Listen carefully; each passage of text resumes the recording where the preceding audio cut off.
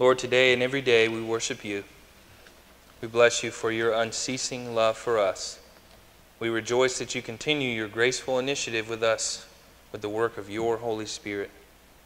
We invite him to come into our midst right now and do all that he desires to do. As we await your holy word again, receive this, our worship, in his holy name. Our Father, who art in heaven, hallowed be thy name. Thy kingdom come, thy will be done, on earth as it is in heaven. Give us this day our daily bread, and forgive us our trespasses, as we forgive those who trespass against us. And lead us not into temptation, deliver us from evil. For thine is the kingdom, and the power, and the glory, forever. Amen.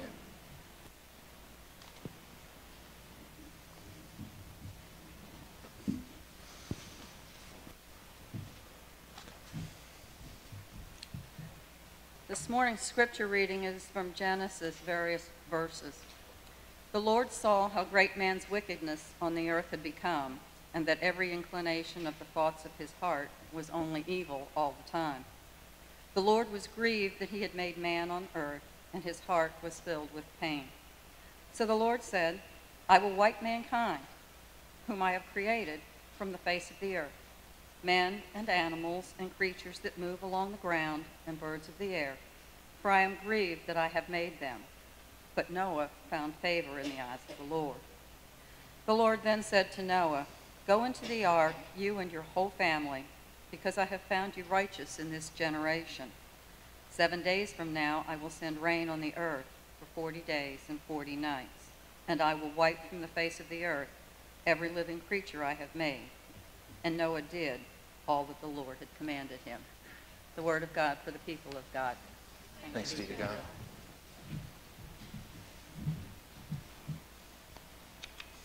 I think it's appropriate at this time to mention the fact that if you are out for a Sunday, as I will be next Sunday, and we'll do this exact thing next Monday, Tony records all of our services in the back. You can see them in the back, and they are in incredible quality and are all found on our YouTube site that you can get to from our website. It's youtube.com/MyPointHopeUMC. And you'll see VBS videos, all kinds of stuff. And if you're telling people about our church, you can tell them. They can go to that site and see that as well. So potential. Potential can be a very dangerous thing. I was thinking, all right, what illustration, what image will work the best in going with this?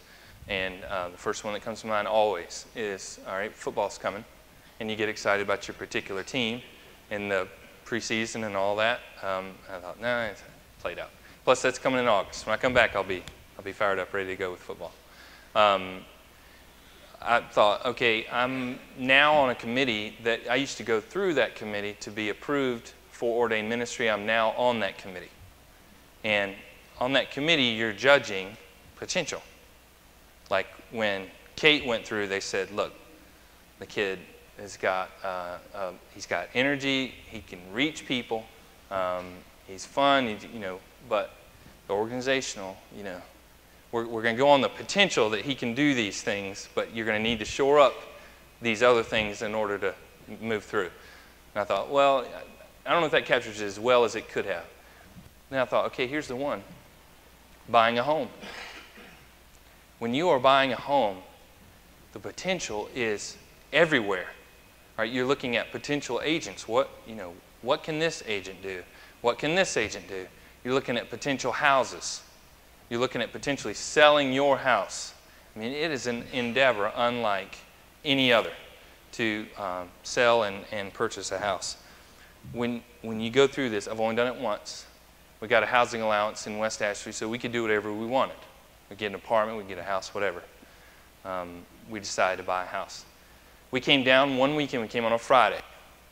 We looked at a house. This is in 2004, and the real estate market is blazing on fire. We came in 2004, we looked at a house on Friday. That afternoon it was off the market. We looked at a house on Saturday. That afternoon, off the market, done. We looked at a house on Sunday, and it was off the market because we took it off the market. We just couldn't take it anymore. You look at that house, And you're looking through and you're thinking, okay, this could go here, and that could go here, and then you have little debates over which, this could go here. No, I think this will, blah, blah, blah. And you start to get a little, what, about the house? A little emotional. Start to get a little excited, which the real estate agent tells you what? Don't do that. Because when you're emotional and excited, you make great decisions. At times, yes, you might fall into one, but at times you're going to struggle when you feel emotional about it. Now you think about the potential of moving into that house and everything it could be, and then you get in there and whether it is or whether it is not. Katie and I will have the most trouble if she thinks a particular thing is going to go a particular way in the future and she gets it in her mind and I don't follow through, A to Z on that plan. Okay, because potentially this is what could happen in that day. You start to get emotional about it, you start to feel it. God saw great potential in His creation, which is what? Man and woman. I can't imagine the great things that you're going to do. You look at the 2-month-old, looking around, I can't imagine what you'll do with your life. I have no idea. God looking at Adam and Eve saying the exact same thing. I can't imagine what you'll do. Now, what did they do ultimately? Well, the first thing they did was steal from his tree. The next thing they did was lie about it. And then the next thing they did was complain when the punishment came. Now, they had 2 children in the beginning, Cain and Abel. Cain and Abel are brothers. What are they going to do? Fight.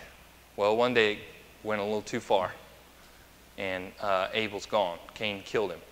So far, really early on, in 2 generations, you have stealing, lying, murdering. And so you can see God's feeling, that emotion about the potential of God's creation, kind of going, I was hoping, this would happen and then this would happen. And you go from chapter 5, chapter 6, chapter 7, it's interesting. You don't notice it because you just kind of gloss over it because it says, and then Abimelech was born and he lived 900 years and then so-and-so was born. It was about 2,000 years from chapter 6 to chapter 7. 2,000 years goes by rather quickly. And God is feeling very sad. It said God was grieved. God's heart was filled with pain.